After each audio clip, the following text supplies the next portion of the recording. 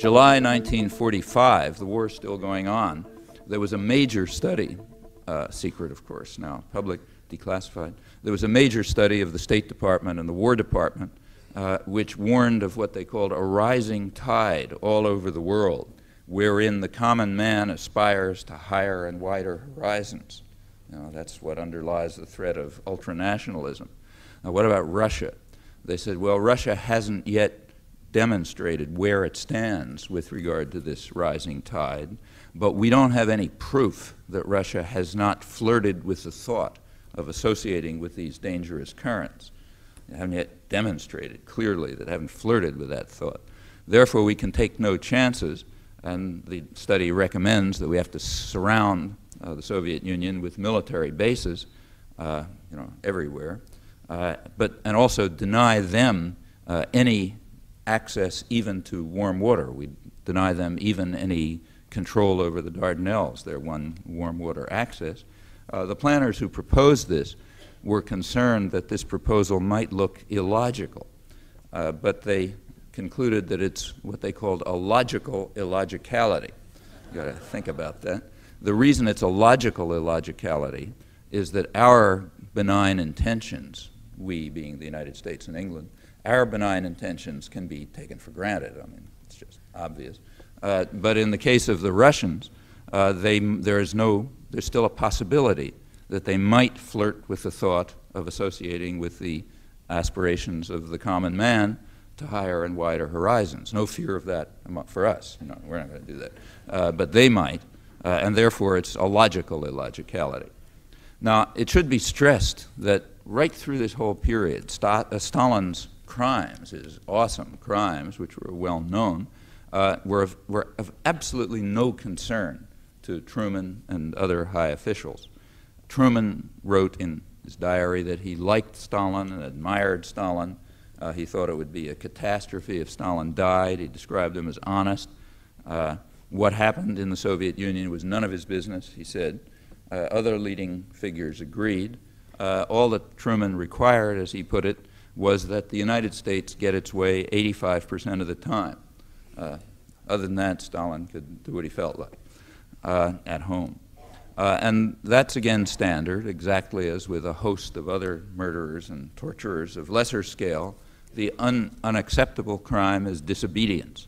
And again, I stress that same is true of priests who preach the preferential option for the poor, secular Islamic nationalists, Islamic fundamentalists, democratic socialists, or any kind of independent variety.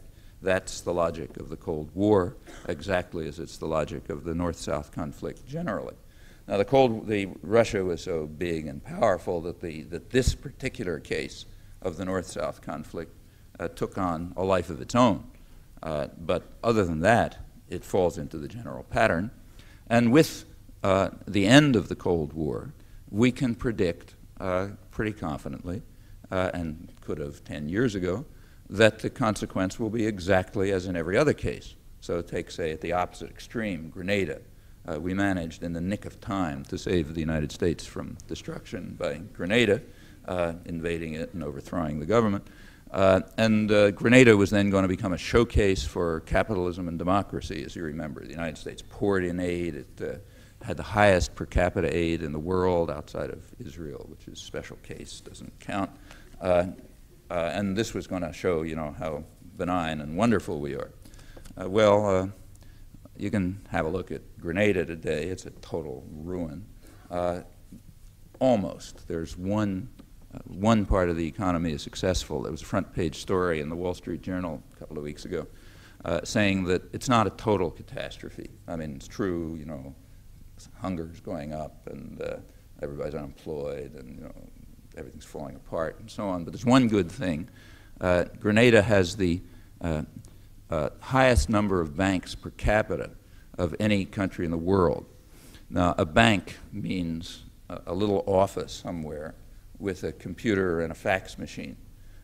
Since Grenada has no laws or anything like that, a bank can call itself, Grenada, using this office, and it doesn't have to worry about taxes or reporting profits or regulation or anything. It can launder drug money, you know, can do anything it feels like. This does create some employment for, you know, a couple of dozen lawyers or something.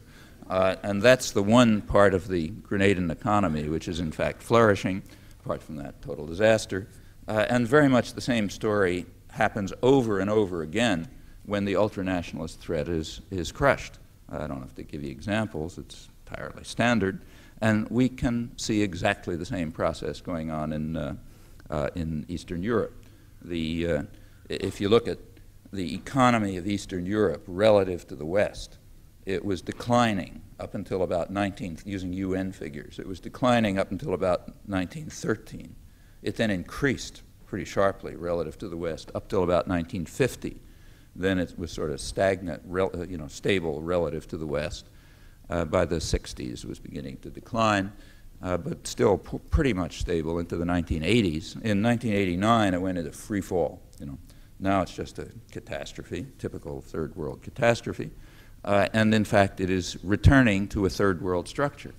The typical third world structure is a two-tiered society with a sector of extreme wealth, often unbelievable wealth, linked to foreign investors and so on, and a huge mass of people living in total misery, and that's the direction that Eastern Europe is going. And furthermore, again, predictably, the sector of extreme wealth is to a large extent the old Communist Party. You know, the guys who knew how to run things. If you're opening a McDonald's franchise or something or other in Russia, or, you know, a GM plant in Poland or whatever, you turn to the people who know the ropes, you know, who have the connections, who know how to, you know, how to do things, and they're usually the ex-nomenklatura, you know, the old Communist Party.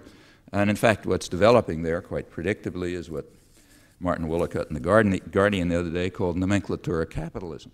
You know, the ex-party hacks discovered that you can't maintain power by beating people over the head yourself, so you therefore beat people over the head for the foreign investors, who are quite happy to have somebody who knows how to do it for them.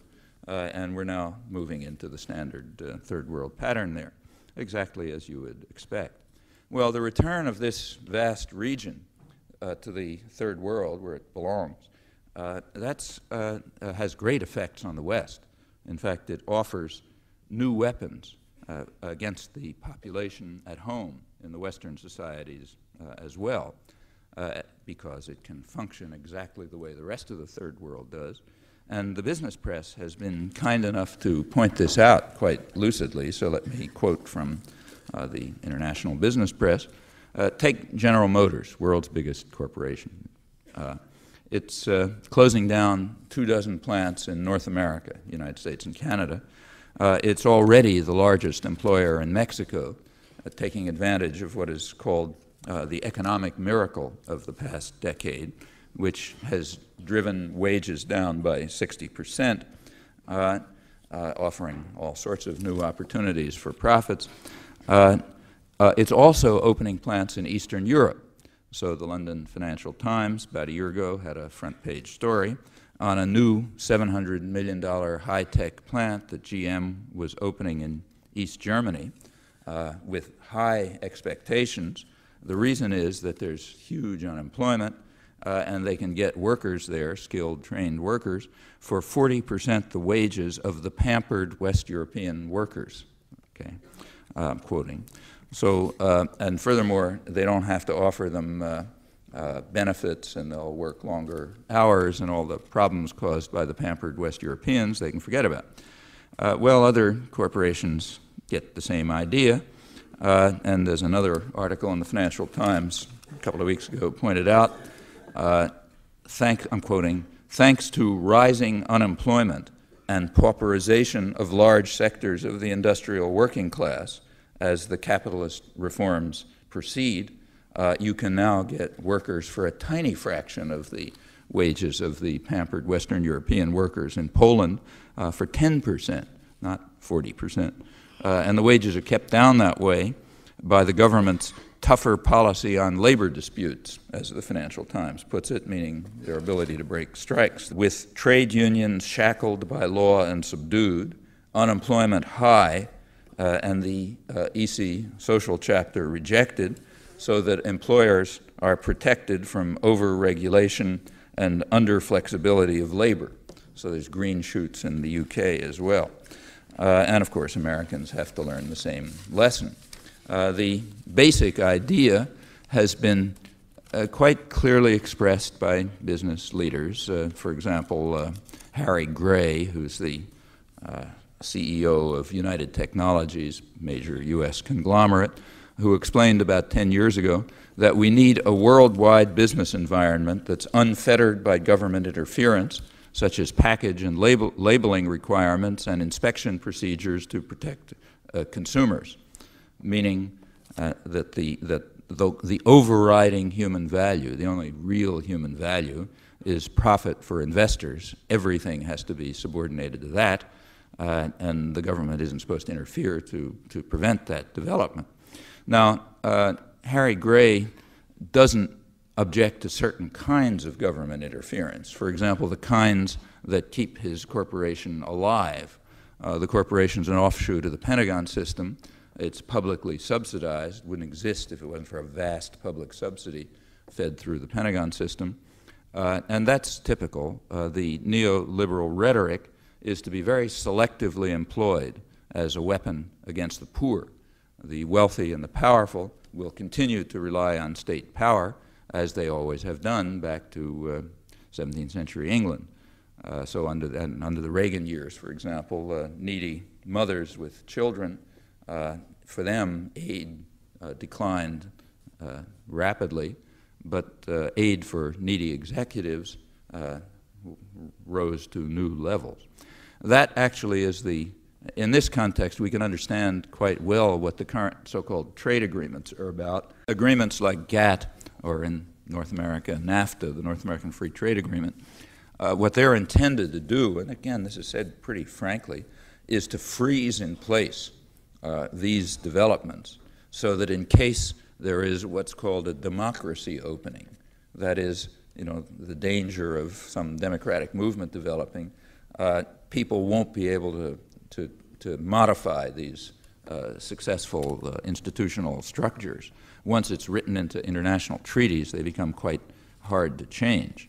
And one can easily understand why democracy is so feared, not only in the third world, but at home as well. And there is a theory about it. Again, it's not a secret. The theory has always been, I'm quoting, that the general public are ignorant and meddlesome outsiders who must be put in their place. And their place in a democracy is to be spectators, not participants in action. Since it's a democracy, they have a role. Their role is to select, to lend their weight to one or another member of the responsible men, as they're called, representatives of private power, so they can lend their weight to one or another of these representatives to lead them every once in a while. That's called an election. And then they're supposed to return to their personal concerns. They are the ignorant and incapable mass of humanity, as Robert Lansing put it, Wilson's Secretary of State, and they have no other function. It's too dangerous to let them get out of their place. Well, that's the progressive end of the spectrum. I happen to be quoting from Walter Lippmann in his progressive essays on democracy. There's a spectrum. And at the reactionary end, we have, say, the Reaganites, who reject even the spectator role. Their picture is the population has no right even to see what's happening. The more liberal and open-minded people say they have a right to see but not participate.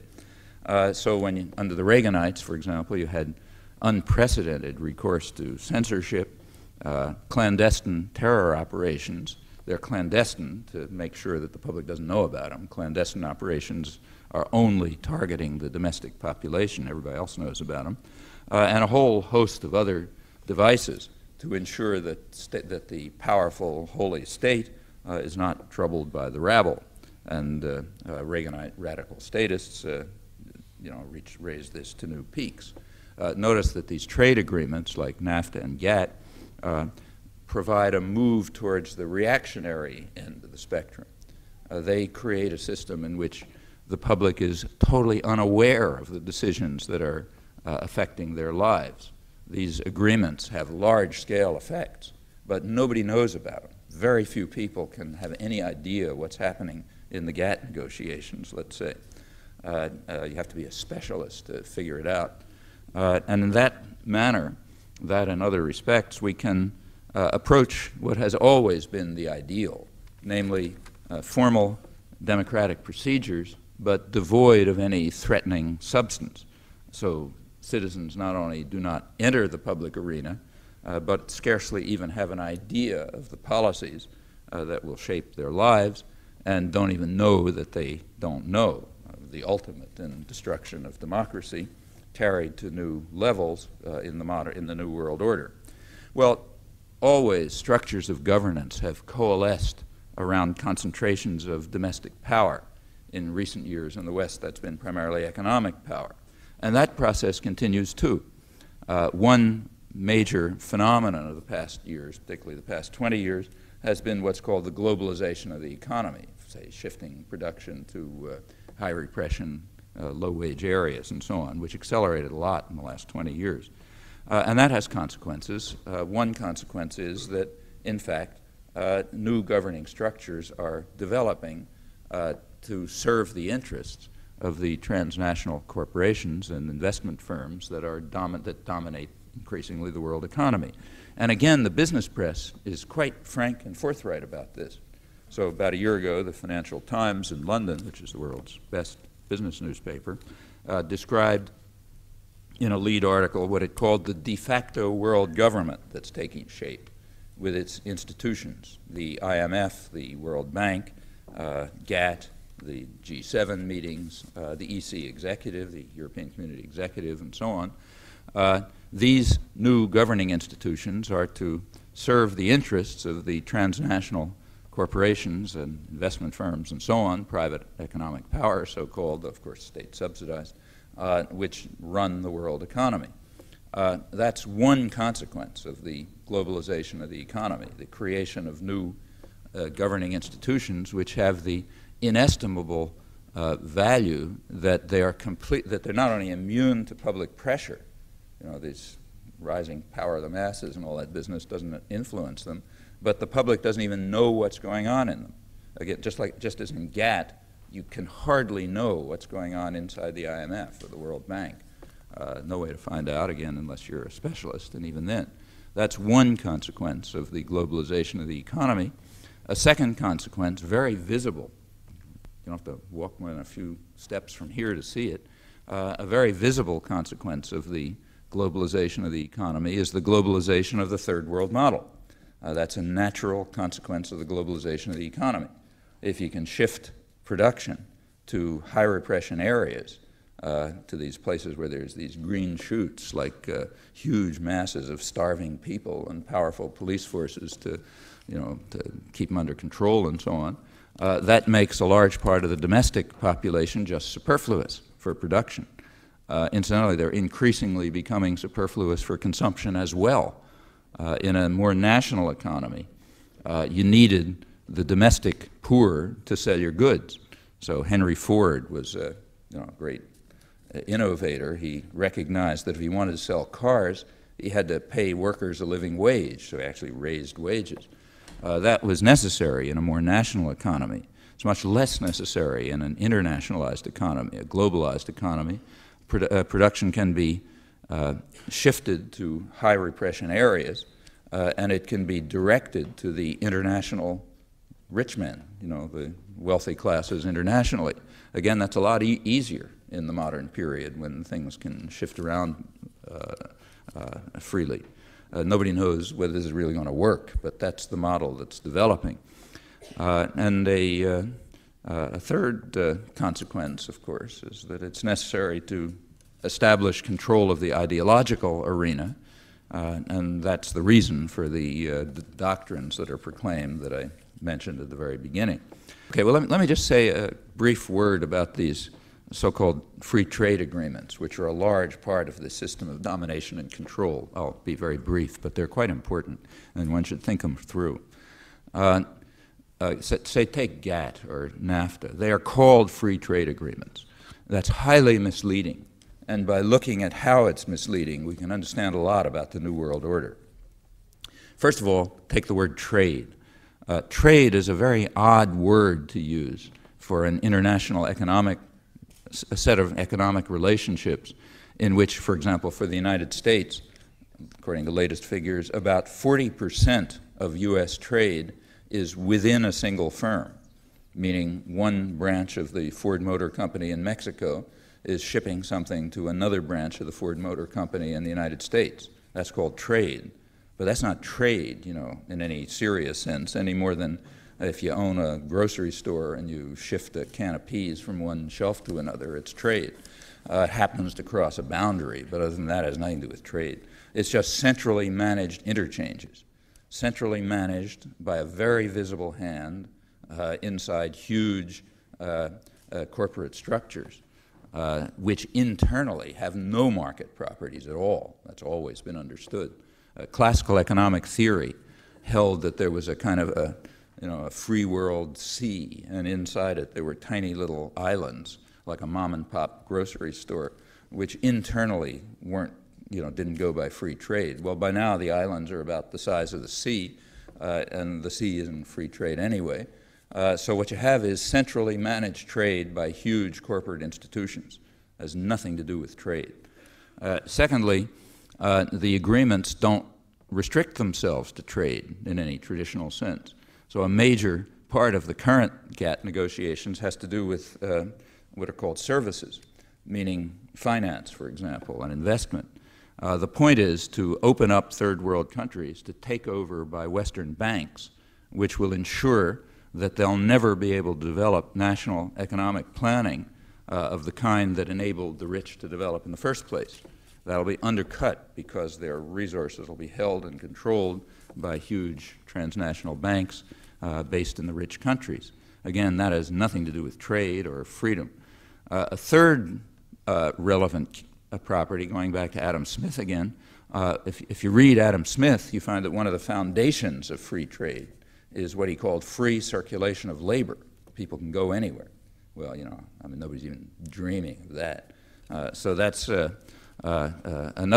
incidentally is a point that the third world emphasizes constantly in the international negotiations, but the rich men don't want to hear about it naturally, so it never even, there's no perception of that at all. A fourth, and again crucial point, is that the rich are opposed to free trade, even actual free trade, exactly as they always have been, except when they think that they can win the competition. I mean, Britain is a perfect example of that historically. Britain was opposed to free trade right through the mid-19th century. It used highly protectionist measures and simply state force to crush the colonies, for example, to deindustrialize India, incidentally Ireland as well, and to create its own industrial superiority. By the time it felt it could win in the competition, about the mid-19th century, it turned to free trade. The guy who's going to win is always in favor of free trade. And England more or less held on to free trade doctrines until about the 1920s, at which point Japan was starting to undercut British production, not incidentally by cheap wages, but by greater efficiency, at which point England just closed off the empire. The 1932 Imperial Ottawa Conference raised tariffs so high in the imperial system that Japan couldn't compete. Well, you're not going to win anymore, so free trade is out the window.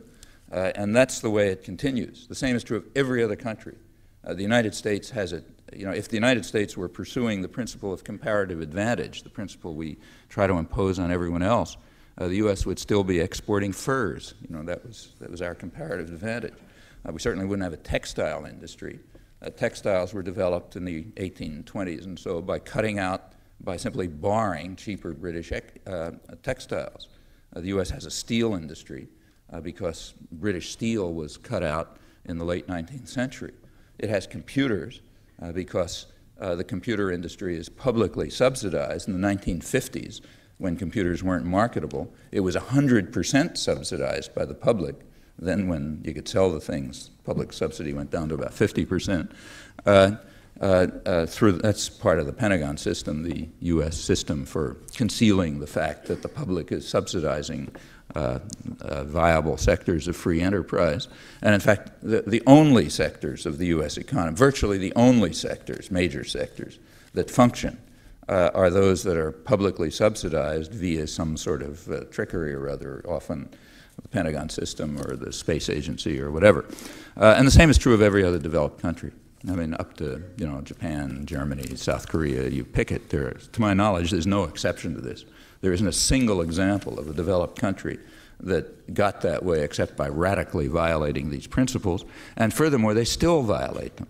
So in the last 10 years, 20 out of the 24 OECD countries, the rich guys, increased their protectionism in parallel with, free trade bombast. The Reaganites leading the way very often. So under the Reagan administration, the proportion of U.S. imports subject to one or another form of protection literally doubled, went from 12 to 23%, and the same was true of other aspects of the economy. Furthermore, all of this is a crucial factor, as the UN and the World Bank have pointed out. It's a crucial factor alongside of Western protectionism, alongside of what are called structural adjustment programs of the IMF and the World Bank. That means imposing a free trade regimen on the poor. The combination of increased protection in the West and imposition of a neoliberal model in the poor countries, that's led to a doubling of the gap between the rich and the poor in the past 30 years, according to the UN Development Program. And it has also led to a huge flow of capital from south to north. There's just in the last 10 years, the flow of capital from the poor countries to the rich countries is, just for debt service alone, is about $500 billion, which is the equivalent of 6 Marshall Plans in today's dollars. You may have noticed that Oxfam called for a Marshall Plan for the third world about a week ago. Well, that's nice, but it wouldn't even touch things. There have been 6 Marshall Plans from the poor to the rich in the last 10 years, just from debt service alone. All of this is, in part, a consequence of the playing around with protectionism for the rich and free trade for the poor. Finally, the one leading principle of the Western countries, particularly the United States in the GATT negotiations, is to increase protection for what's called intellectual property. That means things like software and, crucially, patents. The idea is to guarantee that the multinational corporations will monopolize the technology of the future, including electronics and aeronautics and, crucially, biotechnology and so on, which means that they will monopolize the means of life, seeds, drugs, and so on and so forth. Well, again, that's crucially important, and I wouldn't say it has nothing to do with free trade. It's the opposite of free trade. It's increasing protection, and that's one of the leading doctrines of the Western countries, particularly the United States. In fact, if you look at these agreements, they're a mixture of liberalization and protectionism. They go far beyond trade, and they're designed for and by the rich men who are supposed to rule the world. The fact of the matter is that neither at home nor abroad does the real world even begin to resemble the dreamy fantasies that are now fashionable among the intellectual class about history converging to an ideal of free markets and democracy, for which America is the gatekeeper and the model. Well, we can see the direction in which things are going if they're unconstrained. They can be constrained. There have always been conflicting tendencies. There are these tendencies. There are the tendencies of the ignorant and meddlesome outsiders to meddle more and to impede these processes and to take affairs into their own hands. In the last 30 years or so, there's been a very considerable increase in this throughout the world, and particularly in the United States, which I know best. It's been rather dramatic, in fact, though it doesn't have much in the way of institutional structure behind it. Both tendencies exist, as they always have.